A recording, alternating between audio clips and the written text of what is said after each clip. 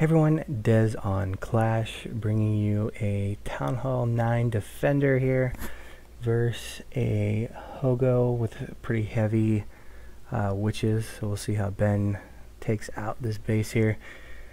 So he's got a nice large spread. He's going to attack from the side. So he's going to take on half of those crossbows at a time.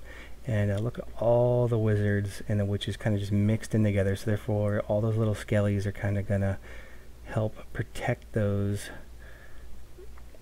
wizards, and that's usually pretty key. Is if you can keep those wizards alive, you're gonna win. So again, clan castle dragon, pretty common now since the poison spell, and all those skeleton traps were kind of all together there. So he's gonna basically wipe out half of the base before he even drops in any hogs. So he's got some. He did start dropping his hogs up top.